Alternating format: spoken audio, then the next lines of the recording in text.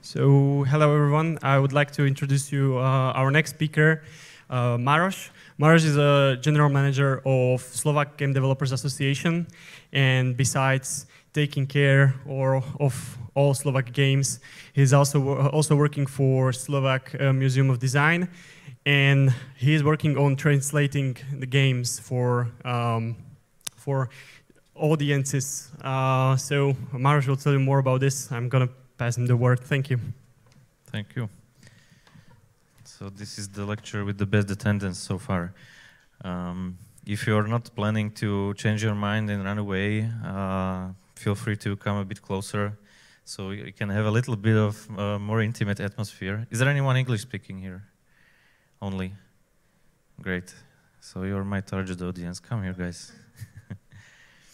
I promise that this won't be a too long lecture and it won't be too boring, even though the subject sounds like it is. So, anyway, yeah, like Matej said, my name is Maroš Brojo. I work for the Slovak Design Museum, while also working for the Slovak Game Developers Association. We are very lucky in Slovakia that there is a public institution that is actually interested in preserving games and doing some historical research on games. Shout out to Maria Ryšková, the former director of the museum, who allowed us to make this happen. Anyway, so we have a collection of old Slovak games, all the new ones also, in the museum. And besides trying to preserve them, search for them, find the new ones that were lost in the fairly brief history. We also try to do some, public outreach and try to get the history to people in Slovakia especially. But with this project also we tried to spread the games a bit more also for international audiences. So how it works and why we are doing this. First and foremost, a little bit of context when it comes to the history of Slovak games. We have a fairly long history. I mean, it's not as long as you have the history of US or Japanese games, for example, ranging to, I don't know, 60s, 70s being the era of arcade, 80s being the era of Atari and the big crash of the video game industry. For us, it was a bit later, in the 80s, which is the period where the first personal computers in Slovakia were starting to be a bit more widespread. And these computers were, first and foremost, the ZX Spectrum, which is a fairly well-known 8-bit computer coming from UK and being fairly widespread all around Europe. And then since ZX Spectrum wasn't really sold in Slovakia, but it had to be smuggled from Germany, which a lot of people did, mostly in boxes from chocolate, because they had the best form factor for smuggling computers. At that time, we also started to manufacture clones of ZX Spectrum called the didactic computers, manufactured by a factory called Didactic Skalica. There were like 2 or 3 versions of those. They were a bit cheaper than the ZX Spectrum, so they became more widespread. Just to imagine, the cost of one didactic was between 2,500 to 3,500 Czechoslovak crowns. And the average salary at that time was somewhere between 1,000 to 2,000 Czechoslovak crowns. So you had to save a lot to actually be able to buy a computer back then. Yeah. So there wasn't really a lot of use for the computers at that time, since we were, as a former Soviet Union state, lacking behind in informatization and digitalization. So a lot of those computers ended up at homes and ended up in the hands of fairly young people, mostly teenagers, still attending middle schools, that had originally no technical skills. They didn't study programming or anything like that, and their first contact with a computer and with programming were these kinds of computers that were supporting basic programming language and also assembler. And so all these people were basically self-taught programmers, and this is the beginning of programming and computer development, digital game development in Slovakia. Since, like I mentioned, most of the programmers were self-taught and they were amateurs or homebrew creators, they weren't really that skilled. So logically, the go-to game genre for them was obviously text adventure games, because that's the simplest game that you can do. You still have a lot of interactivity, but it's basically based only on text. You don't need to have any pictures, graphics, or moving elements or anything like that, even though there were a lot of people that were also creating a bit more action-oriented games. Yeah. So this is how it looked like back then, and people were, no internet obviously, people were meeting in various clubs all around Slovakia, exchanging games, mostly on cassette tapes, like the regular ones that you used for playing music in a Walkman, since this was the medium of choice for people using didactic and ZX Spectrum computers. And so there was like a very small and very scattered community all around the major cities in Slovakia, basically teenagers meeting and discussing games, software, copying, everything to each other. You couldn't really buy anything legally because there was no official distribution of software or games in Slovakia, so the only way of distributing were meeting people and exchanging software among each other, like maybe some of you did in school, burning CDs or copying floppy disks or USB keys. I don't know how it works nowadays. Yeah, so this is how it looked like before. And text adventures, why we decided to focus on text adventures, obviously the reason is very simple. You don't really need to translate action games. You can really guess how to get to the game through the main menu, and then there's nothing really to look at when it comes to reading text. But text adventures are very different. It's the complete opposite. You can't really play the game without understanding the language it's written in, because it's basically just pure text. And since this was before 1989, before the fall of socialism, the English language wasn't really that widespread. Most of the people had mandatory Russian language in schools, so nobody was really thinking about writing games in English. So all these text adventures that we have, which are some of the earliest games in Slovakia, are in Slovak, which means that we can play them without any problems, but you really can't. Which is a real shame, because this is the earliest history of games, and people from abroad that are interested in researching local histories of video game development have basically no chance of understanding what's going on. And up until now, the only way how to learn about those games were to basically contact people in Slovakia that would be willing to give them some context and maybe to retell some of the stories that were in those games. So that's the most obvious reason, but also there are other reasons too. Text adventures actually are an extremely important genre at that time, because an action game is, I mean, I don't really want to put those games down in a way, but these were the games that carried the most information, that were you could actually get some relevant information on various topics from those. From an action game, the action game basically communicates only itself and the action from the game, but a text adventure doesn't have to communicate only the game itself, but you can also get a lot of context from it, like the context regarding the historical period where it was created. A lot of times the authors were like leaving notes one to each other, because they knew each other throughout Slovakia, because of the unofficial distribution and copying of the games. So there were like instances where one of the authors was dissing the second author, like, your text adventure game sucks and mine is better, and a lot of fun interactions there. Also, some of the people, and this is also very interesting, like we are sort of getting back there. There was a long period of time where this was totally abandoned in games, but people actually reflected on the stuff that was going on. They reflected on how they were not satisfied with the things going on in society and stuff like that, making fun of the totalitarian regime that we had. And all this stuff is basically reflected in the text adventure games. Which is great, because that's one of the proofs that games can actually be a relevant medium, an artistic medium, or I don't know, some sort of medium that communicates not only fun, but some, more important meanings.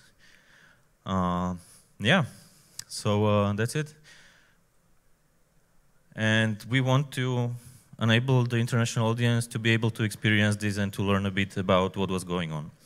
So, yeah, and one more reason or one more motivation for us was there's this great book by Jaroslav Švelch, which I strongly recommend, published by MIT Press, called Gaming the Iron Curtain, which is basically the Bible of Slovak and Czech or Czechoslovak game development history, the only book that deals comprehensively with the history of games in Czech and Slovakia. Really great reading, fascinating. And in the beginning of the book, Jaroslav Švelch mentions that it is very important to focus not only on the bigger picture, the big history of global game development, which is very well known. Yeah, we had United States, then we had Japan, there was Pac-Man and Space Invaders, and then there was the Crash, Atari, all this stuff. This is the well-known history of global game development, but it basically overshadows the local histories, local micro-histories of other areas where people are also created games. Like in every country of Europe or all over the world, there were these small communities and groups of people that were making games that never make it into these global history books because Pac-Man is more important than some guy in Košice making a text-adventure game that was played by 200 people back then. But for us, it's very important because this is our history, so we also need to learn about it. Yeah, so local microhistories are super important and quite often very fascinating. Yeah, and then we wanted to get all this to the professional community, to all the researchers and people writing books about games. There is, I think, an upcoming game about the history of text adventures, which also will be mentioning Slovakia and Slovak text adventure games thanks to this project. So there is actually professional interest, not only regular people and players being probably not that interested, but a lot of researchers, academics, university people are doing a lot of research on these topics. All right, so how we did the translation is not really that simple. It's not like we take the text, we translate it, and then put it into a game. It's a bit more complex, obviously. And not only because of the technical side of things, but also because other conditions that we imposed upon ourselves. And one of these conditions was that, like I mentioned in the beginning, these didactic computers or ZX Spectrum computers or any other type of console or computer, like, I don't know, Nintendo Switch or the original Game Boy, there is this very specific experience that you have with this very special type of hardware.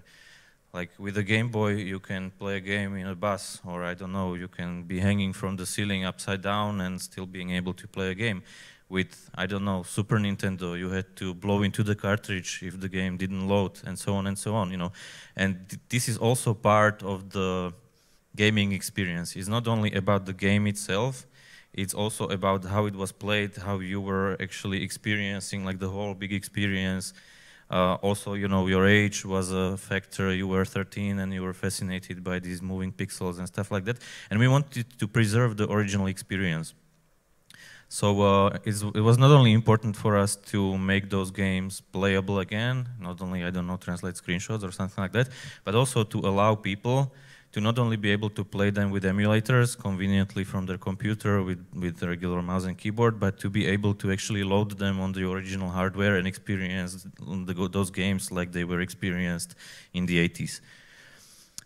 So we decided to translate the ROMs that would be able to be, loaded into the didactic Spectrum and ZX Spectrum computers, basically to achieve historical accuracy of the experience.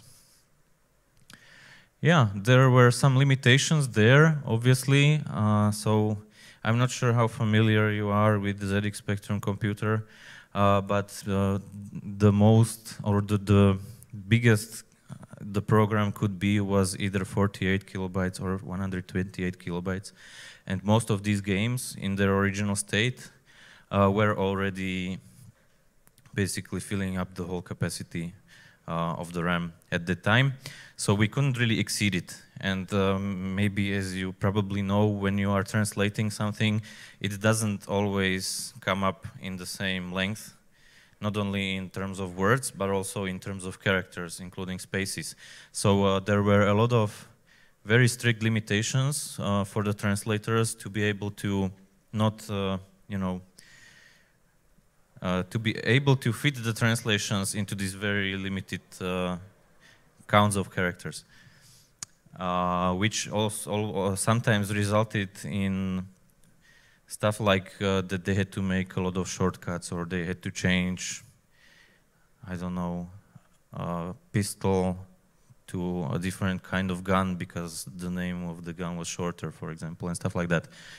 While also trying to preserve most of the meaning that was originally there.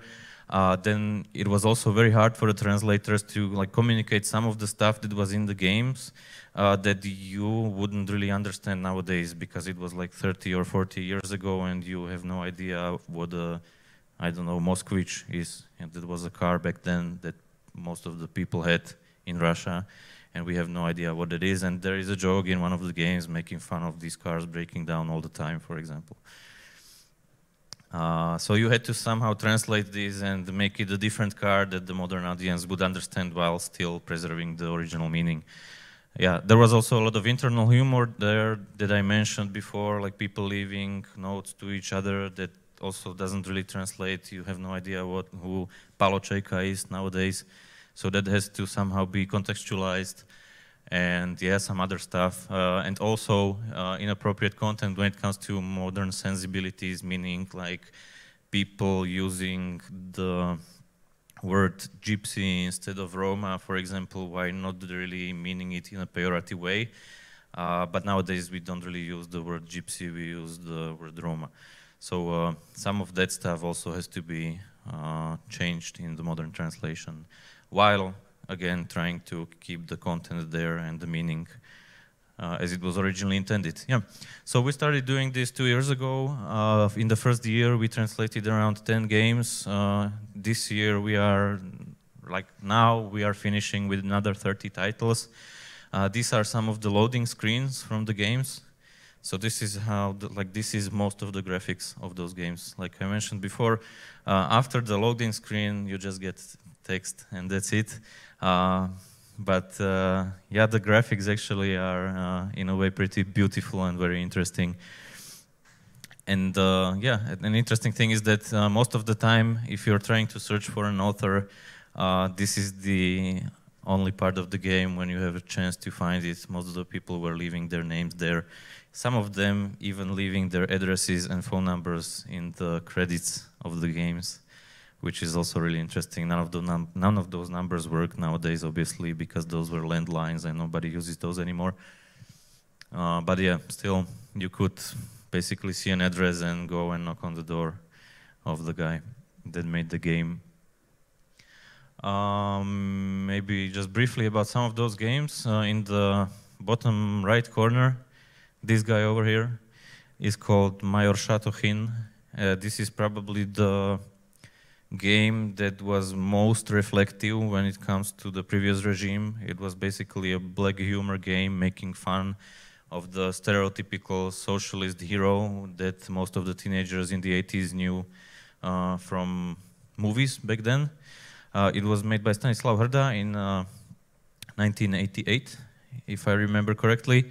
And the basic premise of the whole game was that there's this bad guy called Rambo in Vietnam that is decimating all the friendly soldiers of the socialist regime, and we need to send Maroš to destroy him.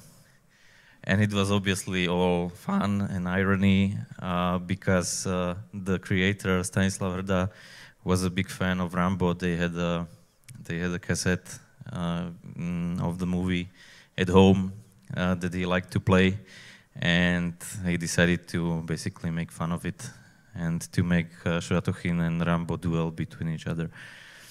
And there is even an Easter egg in the game, probably the first Easter egg in Slovak games.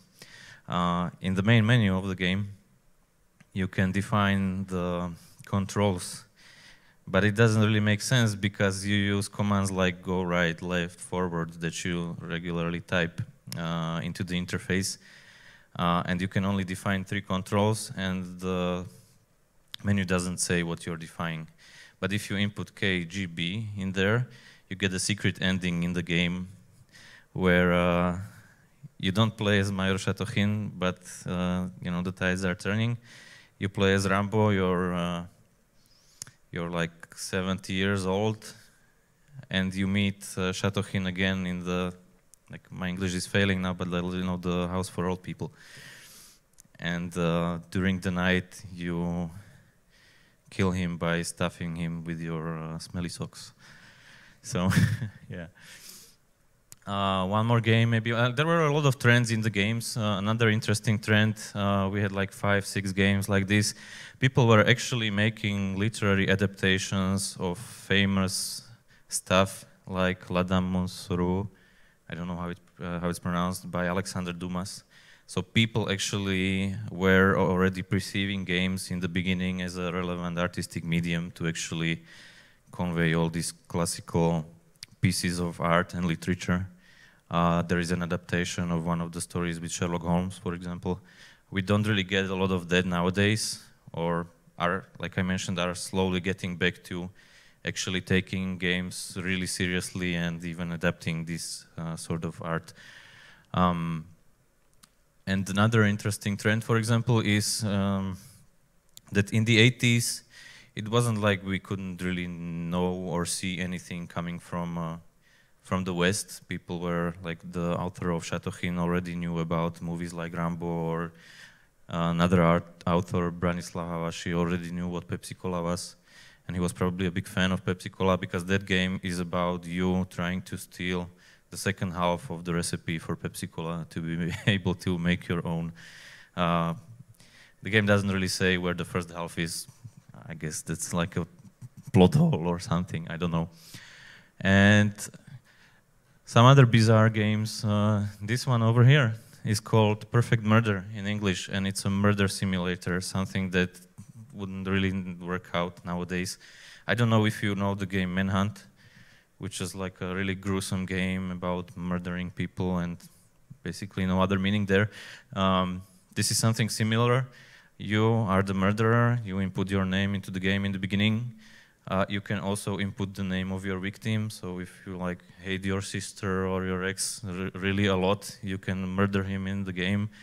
And then the whole game is about like getting alibi, getting the right gun, running out of there, and you know, you have to spend the budget on all these things, and then in the end the game evaluates if you were successful and if you were caught or if you managed to escape. So yeah, really bizarre. There's a hint to winning that is spending as much money as you can, basically makes you win the game. And another important thing about this game is that it was created by Ludovít Vítek. I don't know if you can see it here, but the name of the studio here is called Ultrasoft. And this wasn't really a company back then, but after 1989, where people were actually allowed to create their own companies and do business, he actually created Ultrasoft as a regular company and became the first distribution company for games, for Czech and Slovak games in Slovakia. So this, for example, is a very important guy for the history of games in our region. All right, so that's just very briefly, just so you have an idea about how interesting and maybe fun those games could be and why it's actually worth translating them, so that people know a bit more about them. This is an example of how it actually looked when he translated it. So we were basically decoding the original ROMs from those games. We had a guy called Stanislav Lapsky for that, which was a programmer, a big fan of ZX Spectrum, and he's like one of the leading people of the Slovak demo scene, still actually creating software and demos for ZX Spectrum nowadays. During the day, working as a hardcore security analyst for Asset, which is an antivirus company. So he's like, he sees metrics. He doesn't see stuff like we do. He just sees running numbers and zeros and ones. He's a really awesome coder that created his own software to actually extract the text and filter out the text that were actually displayed in the game out of the code, and I don't know, some programming magic that I don't really understand at all. So this guy pulled out all the text, then the translators received the text, they had to maintain all the limitations that I was talking about. Then we got the text, got it proofread by a native speaker, and then he implemented it back into the original game files. And if you would record those play files, those original files as audio files to the cassette, you could actually load the translated game into ZX Spectrum and play it on an old CRT TV, which is really cool. If you didn't want to do that, like load the cassette 5 times until it works and wait 7 minutes every time, or pressing a wrong key and breaking the whole software before it even launched, you can just play it on an emulator, which is really great for convenience. Yeah, so this is just one example of how it actually looks. We maintained all the colors, the fonts, all the stuff as close to the original as possible. Even though some of the fonts are super unreadable, which is very inconvenient, but it's historically accurate, so sorry for that. Yeah, and then we made the press release, and we were shocked because The Verge wrote about us, Kotaku and Vice too. We were not really prepared for that kind of publicity and for that kind of interest, but it made us really happy, and it persuaded us that it actually made sense to do that, which is great. It all actually started by Andrada Fiskutim. Shout out to her, and thank you very much for retweeting our post. She actually wrote an article about the game, about the book by Jaroslav Švelch that I mentioned in the beginning for Ars Electronica. So she already was sort of interested and invested into our local history because she was writing about it several years ago. So she retweeted us, and we got like 2,545 retweets from her. And then it was like, you know, Kotaku one day, Vice another day. Video Game History Foundation also acknowledged our project, which is really nice. NPR was contacting us. They wanted to make an interview. It didn't really happen in the end, but again, very nice of them. So this was really great. We were really happy, but there are also some problems there that we could have addressed and unfortunately didn't, which brings us to like almost the end of the lecture. So like I mentioned, we were not prepared for the big interest of that the project generated, which wasn't really that problematic. Problematic was that the people that learned about those games and downloaded them didn't really have the best experience that we could have provided. So we got a lot of publicity last year, and now we are finishing those the second round of translation, those 13 more games. Nobody will write about that anymore, so that's a shame for those 30 games. They won't really get that much attention. We should have probably waited 1 more year to go public with all this. What we underestimated is, and didn't realize in the beginning since we are working with these games, is that these games don't really have any like regular conventions like the modern games have. Like, you know that if you press VSAD, you will probably move. All these games, they had different controls, different conventions, different schemes, or no conventions at all. People didn't really know how to play those. There were no guides back then. There were no control schemes described in the manuals because all these games were homebrew and amateur games. And what we should have done is provide some guidance for the people to be able to play those games, which we didn't. So a lot of people actually quit playing those games fairly early because they didn't know what to do.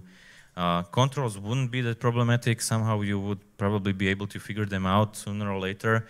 But the guides and walkthroughs, I think, were much more important because it's not important for the project, for the people that play those games to figure it out all by themselves. It's important for them to be able to play the whole game and to just read what's going on there and stuff like that. And we didn't really provide enough guidance for those people. So we are fixing that now, but you know, like I mentioned, the big wave of publicity is already behind us. So unfortunately, the people that were most interested a year ago probably won't know about the edit maps and guides when we finish them now. We could have also provided more accompanying content and materials like photographs of those people or maybe interviews with the original authors, some more historical context. We did some articles and stuff like that, but it could have been more. But, I mean, to not be too pessimistic, overall, we were very happy with how the project worked out, and it basically persuaded us that it made a lot of sense. And if you're from another country and you know somebody who's dealing with history in your country, you can definitely let him know that something like this was going on in Slovakia, maybe get us in touch with him and we can provide some guidance on how to do this, not only like this stuff that we didn't do, but also how we technically did it, because we already have some tools developed for the translations and we know how it works, how on average how much time one game takes to be translated and implemented back and so on and so on. It's not that hard, it just takes a few months for, let's say, 10 games to be translated, and we already have the know-how, which we definitely want to share with other people because this is history. We won't really be able to earn any money out of it. We got the licensing agreements from all the authors, which is actually a topic that I didn't even talk about. It's really surprisingly not that hard to find people that you have no idea existed back then, because everybody has Facebook, LinkedIn, and so on and so on. You don't need to be China or CIA to find them. It's actually very, very easy. So we managed to get all the licensing agreements from all those authors, and our condition that we imposed on ourselves was that we don't want any commercial income from that. We don't want to sell the games. We have to and want to distribute them freely. So, yeah. If there would be anyone interested from other country to do this sort of stuff for their local microhistory, which I'm pretty sure has to be very fascinating too, we are very happy to provide some info and guidance. Yeah, these are some credits. So this is, like I mentioned before, we wanted to maintain the historical accuracy of all the games, of all the content and all the stuff, but this is one thing that we added into each of those games, just so that people know what's going on, credits of all the people that were working on this project. So this is an example of one of the loading screens. On each game, only one translator worked on that specific games, but on the right, these are all the translators that worked on all the 33 games. Yeah. And that's it, basically. Thank you.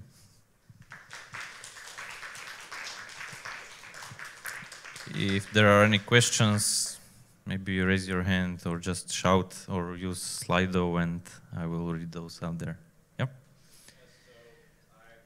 Some time ago I did see a tweet that mentioned your project, but I remember what kept me from checking any of the games was that like there were 9 games in this main screen and like it's too many.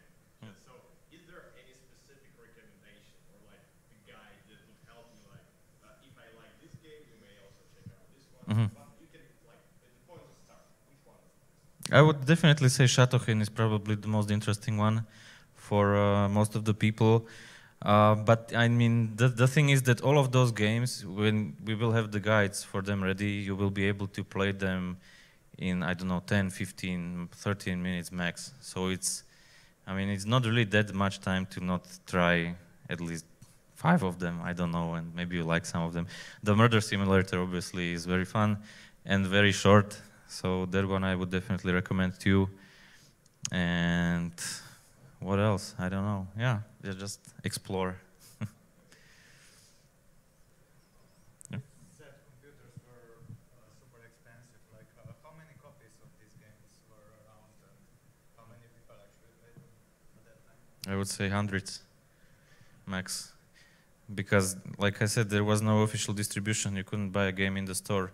the only way how to get the game was to meet the guy that already had it, or to write a guy that was copying all the games, send him like 7 Czech crowns by post, you know, in an envelope, and he would send you a cassette with the game, which was the most efficient distribution of pirated games in Slovakia. So yeah, not that many people.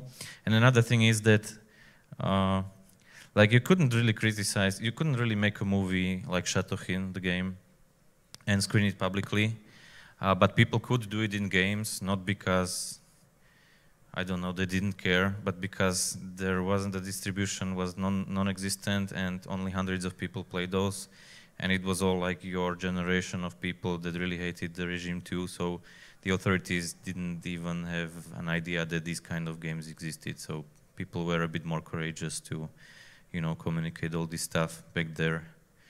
So yeah.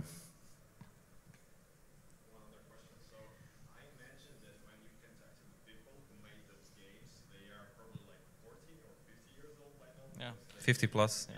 So, were there any interesting reactions that you got when you contacted them? Because they probably were confused initially, I suppose. Well, yeah, the thing is that some of them actually still are developing games nowadays. There is a game called Pomsta, Revenge, made by David Ďurčák, which is the founder of the studio Cauldron, which nowadays is called Nine Games, which are the guys from that made the... You work there, yeah. So for those of you that don't know, in that corner, Way of the Hunter is the latest game of David Ďurčák, which made the game in 1988, and it was called Pomsta. So yeah, Marian Ferko too, which is the second founder of Cauldron and Nine Games. His game is called Conan and the Magical Diamonds. It's a reskinned or rewritten game. Originally, there was a Czech game that had the same structure, and he just changed the texts to make it a different game. That was his first game. So these two are examples of people that actually became professional game developers. A lot of those people didn't really continue making games because it was just a hobby for them, but became like hardcore IT programmers, ending up in Microsoft, living in Redmond in the US nowadays. So you actually had to make international calls, spending a lot of money to reach them, calling to Canada and United States. People emigrated as soon as they could, didn't even speak Slovak anymore, almost. So yeah, a lot of those people learned their profession via making these games, actually, which is, I think, really cool. And then there are people that like created one game and, I don't know, studied economics or something like that. A lot of them became managers, for example. This one guy in Dell that doesn't really deal with programming anymore, which created like one game and then forgot about it. And that's exactly the situation that somebody's contacting you after 30 years. Did you make a Pepsi Cola game? And I'm not sure, did I make a Pepsi Cola game 30 years ago? Maybe, I don't know. I need your signature because we can translate it, and even if it wasn't you, like you have the same name, give me your signature. But it was him, actually, yeah. So, yeah, a lot of interesting stories and a lot of interesting life choices.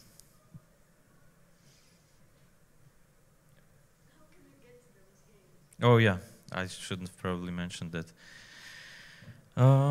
There is this not really convenient long link. I can maybe write it down in the presentation. Yeah, sorry for that. That's another mistake that I had to add into our... so it's like this. Can I get the screen going, please?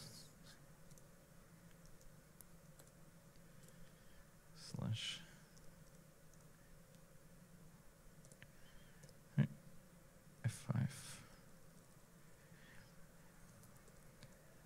Oh, sorry.